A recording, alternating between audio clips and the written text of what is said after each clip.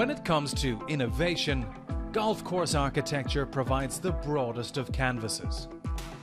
Contours, tees, bunkers and greens are all shaped according to how far the architect is prepared to go.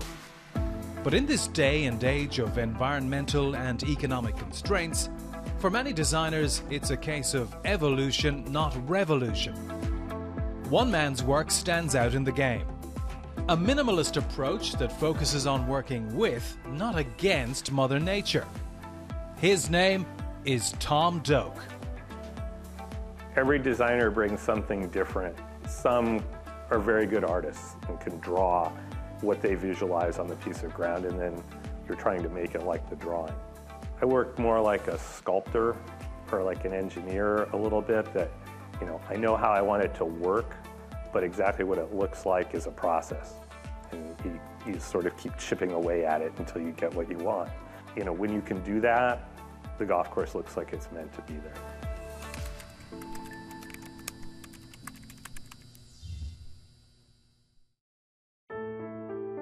We've come to France to meet the American as he surveys Grand Saint-Emilionnais Golf Club near Bordeaux, the first course he has built in continental Europe.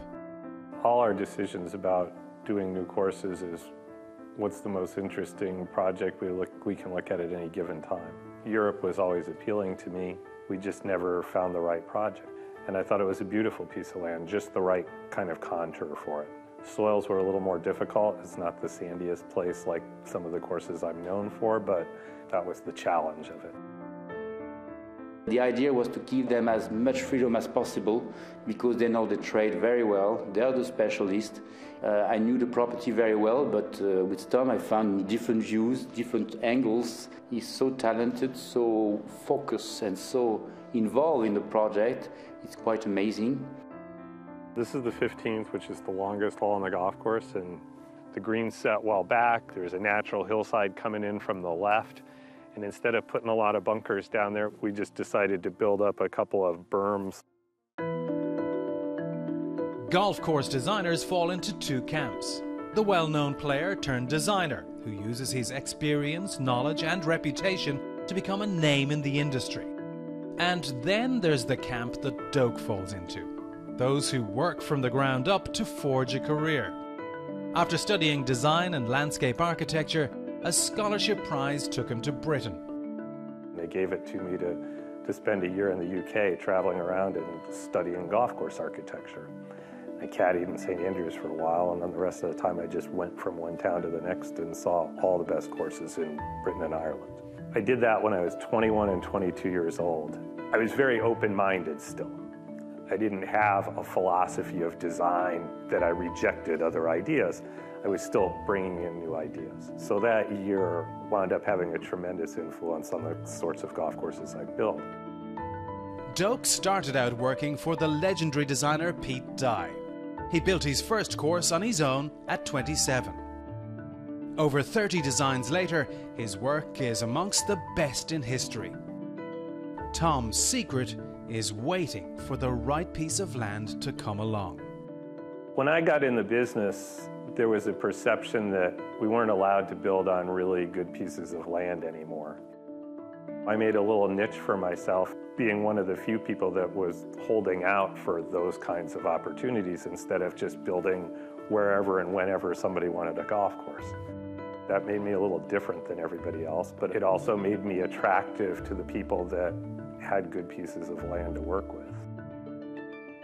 When it's a blank slate, there's no way to judge how well you've done.